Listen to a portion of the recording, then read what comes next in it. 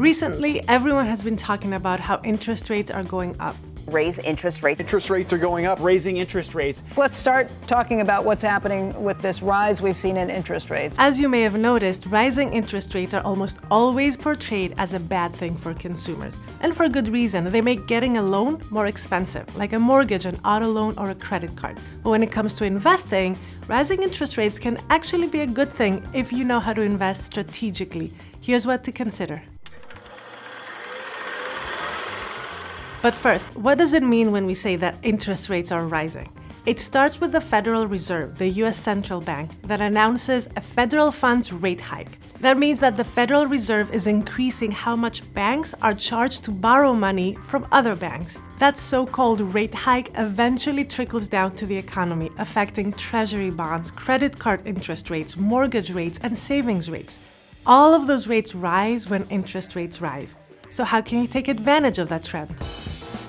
The first investments to consider are certificates of deposit, also known as CDs. CDs are investment vehicles where you park your money for a specific amount of time and you get a guaranteed APY, or annual percentage yield. CDs are considered risk-free because their deposits are insured by the FDIC, the Federal Deposit Insurance Corporation.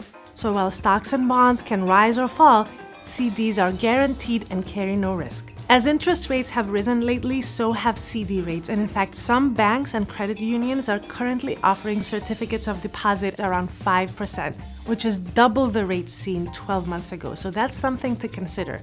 And you should consider watching our episode that's entirely about certificates of deposit and how to get the best rate.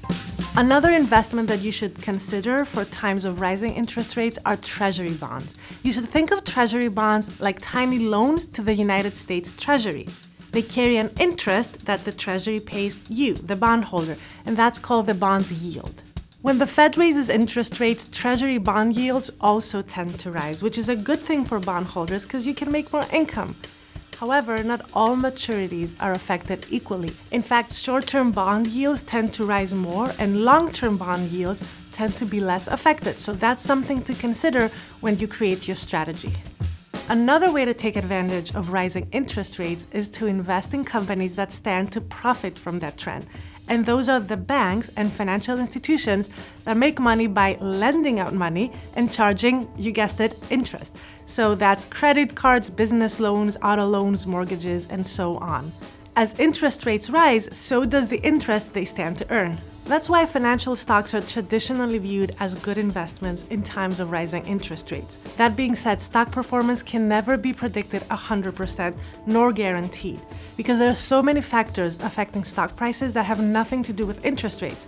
For example, regulatory risk or market sentiment can push stocks up or down and have nothing to do with interest rates.